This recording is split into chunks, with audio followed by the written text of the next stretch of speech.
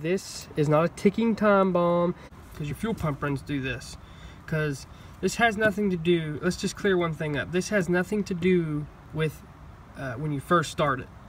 What will happen is you'll start your Jeep and it'll run for a couple seconds and then quit. This thing don't work until after the Jeep is running. It has nothing to do with startup. This thing don't even get any power when you first cycle the key.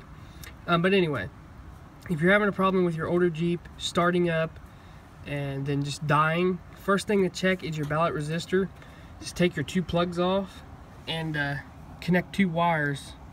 Take these two plugs off and connect two wires together, so these two will be together, and see if it will run. Now, a lot of people will not bypass these. Oh no, it's a big no-no, big no-no. Chrysler actually used these on many vehicles, not just the Jeep Cherokee. It's to quiet your fuel pump down, because people were complaining that the fuel pump was rumbling, it was making noise, it was making a whining noise. So it just cuts the power down from like 12 volts to 10 volts on your fuel pump, and it quiets it. It makes it quiet. So it's no big deal. You can bypass this. I've bypassed them when they go bad.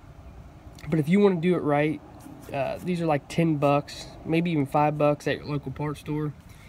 But if you're in a pinch and you need to get home, just wire these two wires together if you have an extra wire, and you should be able to get home. That was quick tip of the day.